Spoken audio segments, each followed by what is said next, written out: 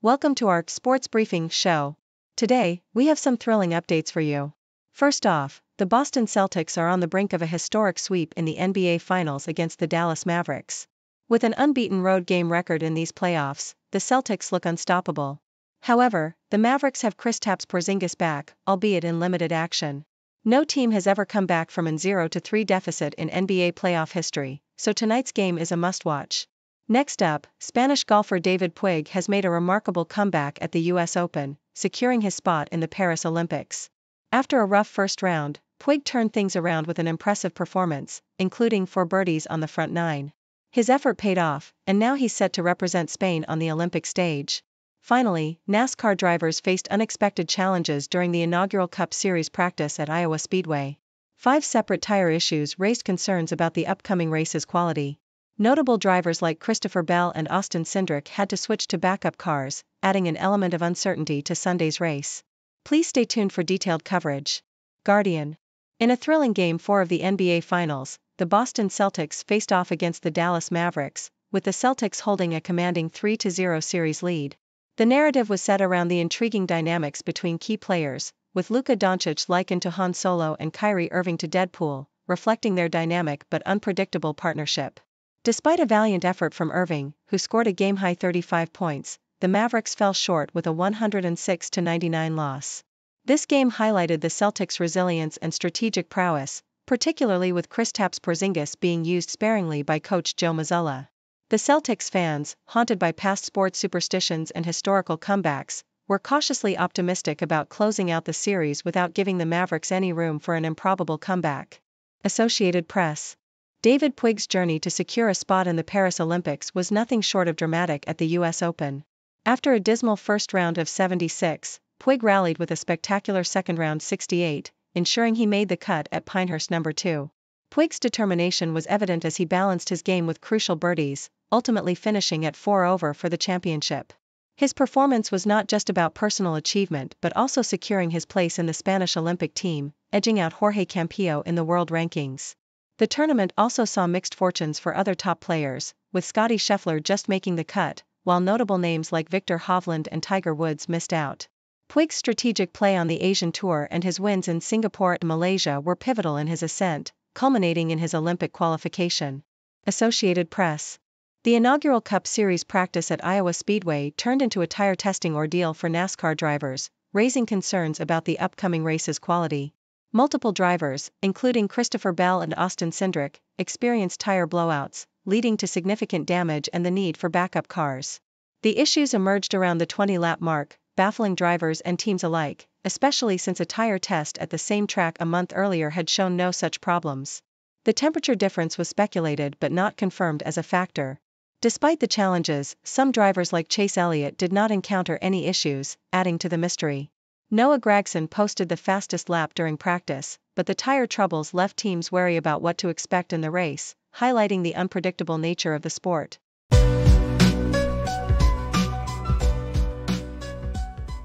Yahoo US. Alex Verdugo made a dramatic return to Fenway Park, the home of his former team, the Boston Red Sox, on Friday. Now playing for the New York Yankees after a rare trade between the two fierce rivals, Verdugo wasted no time making an impact. He homered on the first pitch he faced from his former teammate Brian Bello, sending the ball 406 feet to the center field stands.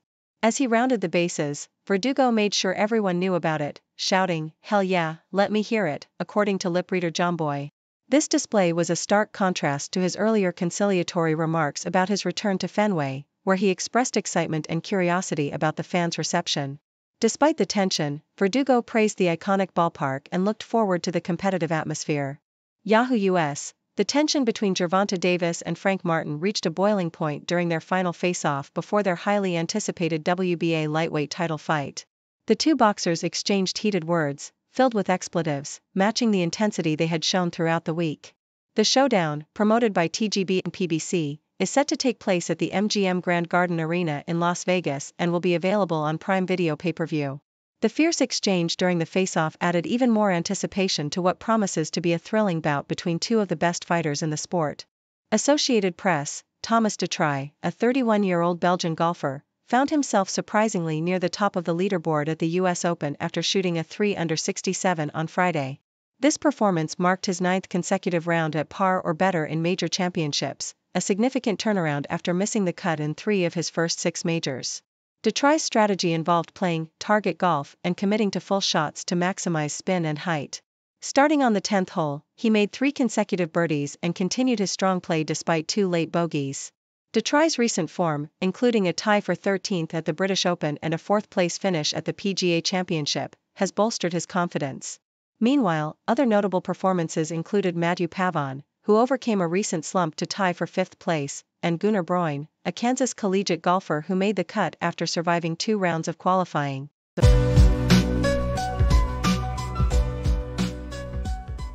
Yahoo US reports that Yankees ace Garrett Cole dazzled in what could be his final rehab start with the Scranton Wilkes-Barre Railriders. Facing the Rochester Red Wings, Cole pitched 4.1 innings, allowing only 2 hits and 1 unearned run while striking out 10 batters. This stellar performance included 70 pitches, 46 of which were strikes. The lone run against Cole was due to a fielding error by prospect Ben Rice, who mishandled a throw at first base, allowing the runner to advance. Despite this minor setback, Cole's dominance on the mound suggests he's ready to rejoin the Yankees soon, although manager Aaron Boone has not confirmed an exact timeline. The Guardian reports that Tottenham midfielder Rodrigo Bentancur has issued a public apology to his teammate Son Heung-min after making an insensitive comment about South Koreans on a Uruguayan TV show. Bentancur, while joking about getting a Spurs player's shirt, remarked that South Koreans all look the same, which quickly sparked backlash online. In response, Bentancur took to Instagram to apologize, emphasizing his respect and affection for Son. The incident occurred just as Son was representing South Korea in a World Cup qualifier against China, where he played the full 90 minutes in a 1-0 victory. Son has not yet publicly responded to Bentancur's apology. The Toronto Star reports that Atlanta Braves leadoff hitter Michael Harris too exited the game against the Tampa Bay Rays with a tight hamstring after showing discomfort while advancing to third base. Harris had singled off Zach Little and moved to third on an Ozzie Albies double but was visibly in pain.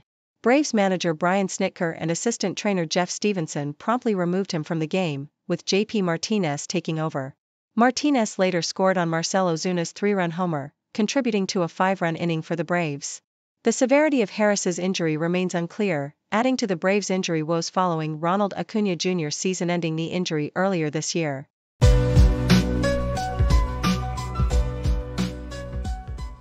Associated Press, Nelly Korda, after a stellar run of winning 6 out of 7 events, missed her 2nd consecutive cut at the Meyer LPGA Classic in Grand Rapids, Michigan.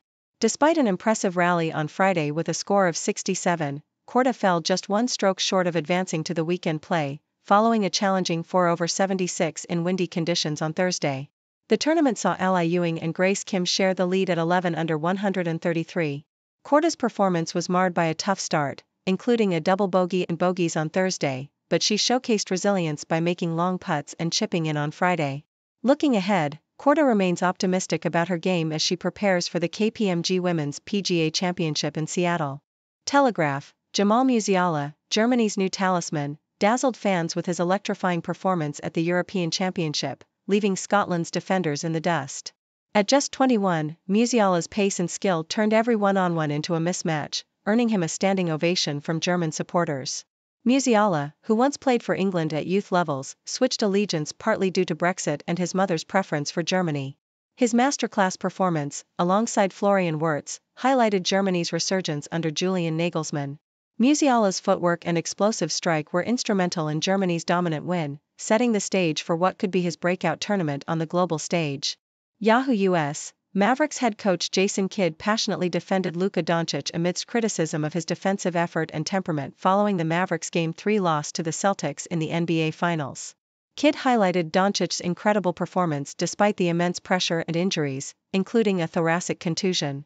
Kidd emphasized that Doncic, at 25, has already achieved remarkable success, being named to 5 All-NBA first teams. He argued that the scrutiny Doncic faces is part of the journey for great players, drawing parallels to legends like LeBron James and Michael Jordan. Kidd urged for appreciation of Doncic's talent and resilience, calling for a fairer perspective as Doncic continues to grow and improve.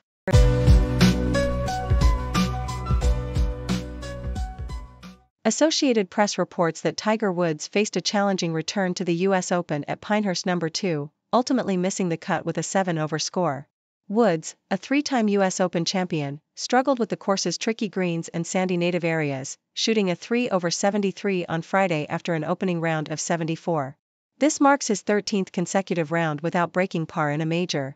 Woods, who hadn't played a U.S. Open since 2020 due to various injuries, including serious leg injuries from a 2021 car crash, began his return with a promising birdie but faltered with multiple bogeys. Despite his efforts, including a significant missed birdie putt on the 15th, Woods couldn't gain the momentum needed to stay in contention. Reflecting on his performance, Woods expressed frustration but remained non-committal about whether this would be his last U.S. Open. In another report by the Associated Press, Major League Baseball, MLB, is set to discipline umpire Pat Hoberg following an investigation into a potential violation of sports gambling policies.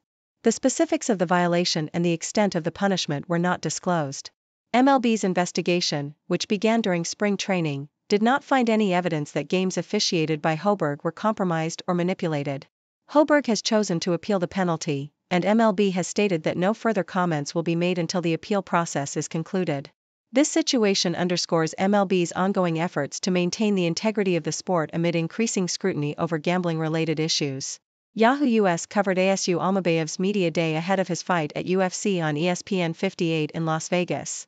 Almabayev, with a record of 19-2 in MMA and 2-0 in UFC, is set to fight Jose Johnson in a flyweight bout. During the media session, Almabayev expressed confidence and compared himself to MMA legend Georges St-Pierre. He acknowledged Johnson's skills in striking and wrestling but emphasized his own strategic approach honed over a long career in the sport. Almabayev, appearing on the main card, hopes a victory will position him to fight someone from the top 10 in future events. His positive outlook and strategic mindset reflect his readiness for the upcoming challenge.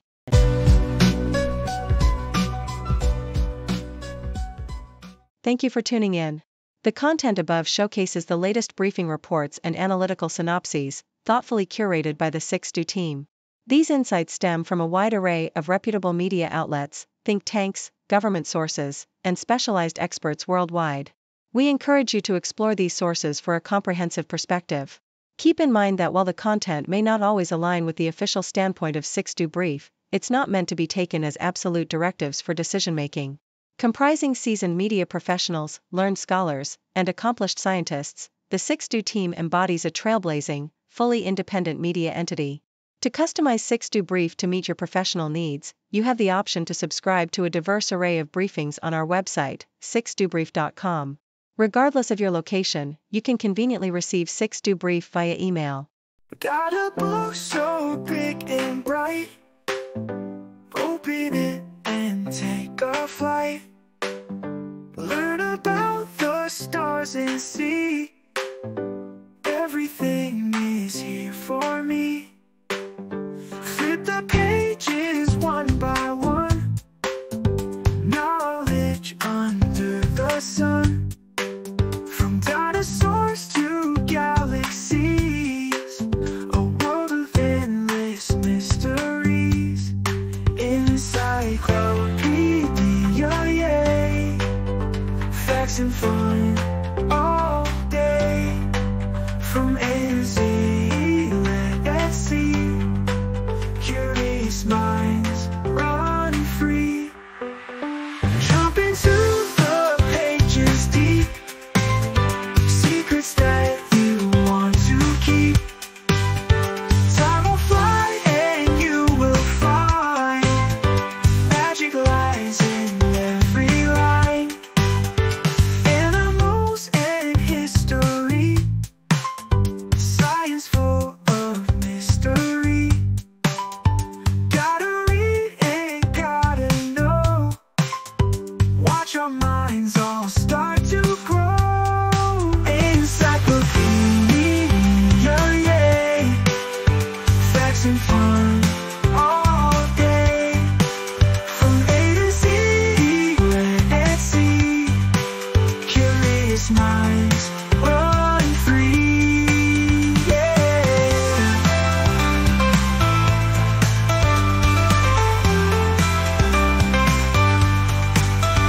Jump into the pages deep. Secrets that you want to keep. Time will fly and you will find